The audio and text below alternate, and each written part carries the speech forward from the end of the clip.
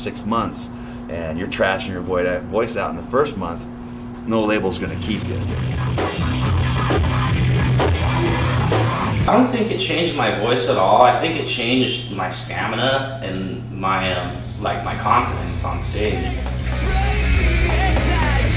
I've learned that like vocal instruction is just taking your vocals like an instrument and teaching you how to do it. And then you can apply it to whatever style of music that you choose.